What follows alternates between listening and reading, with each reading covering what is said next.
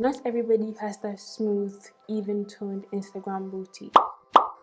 But guess what? Nobody's talking about it. So now we have a bunch of young girls and young guys thinking that their booty is not normal, living with that insecurity of having butt acne, butt pimples, or butt rashes, because we are really not talking about the fact that not all bums are initially smooth and even toned right from the get-go. And the insecurity runs so deep that you're not comfortable wearing a bikini at the beachside or at the poolside or even in the bedroom. Hello and welcome to 5 Minutes Wednesday, where I provide quick but efficient solutions to everyday problems.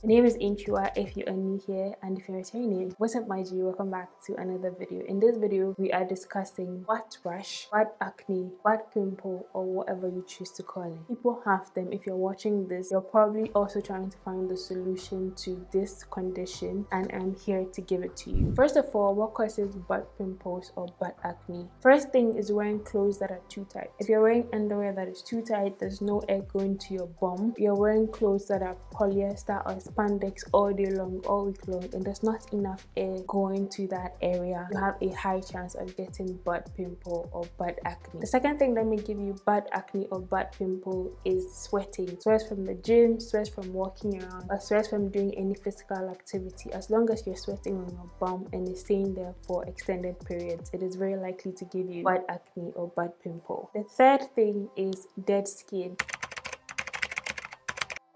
The very first thing is to let the booty breathe. Wear breathable underwear. If you have to go to the gym, so you're wearing a lot more spandex, make sure that the moment you're back from the gym, you're taking them off. You're not walking around all day long in your gym clothes or your gym leggings, because that is not friendly on your butt. You can decide to sleep without panties at night so that your bum can get enough air, and that will definitely reduce the chances of you getting butt acne.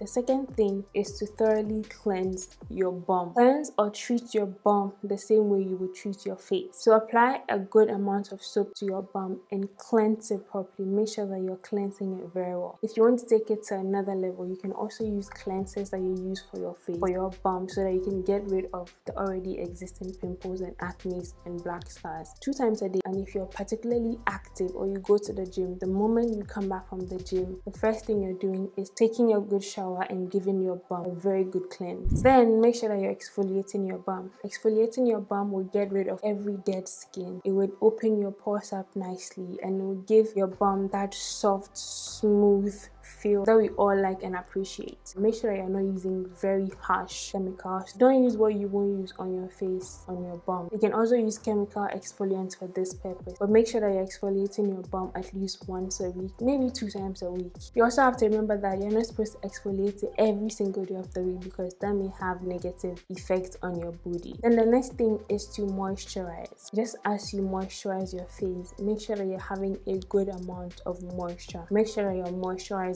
your bum. And moisturizing your bum, you could use any moisturizers that are good for your face. So use a good moisturizer. If possible, use a water-based moisturizer as opposed to using an oil-based moisturizer. And you should do that immediately you step out of the shower, because your body is ready and willing to absorb all the goodness you're giving it. The moment you wait for too long after you step out of the shower, your pores close and your body may not retain the goodness you're giving it. So make sure that you're moisturizing the moment you step out of the shower, and that will go a long way to deal with your bum rash or your bum pimple. The next thing is to be patient and make sure that you're doing all these things for an extended period of time to be able to see results. If you're doing it for a week and stopping because you're not seeing results, then you're not really helping yourself. So make sure that you're doing all these steps for an extended time, and your bum will clear up nicely. It can have all that smooth Instagram booty that you want. If you experience any discomfort when you walk in between your thighs as a result of your thighs rubbing, I have the perfect solution to that as well right here in this video. So check it out, and I will see you over in that video.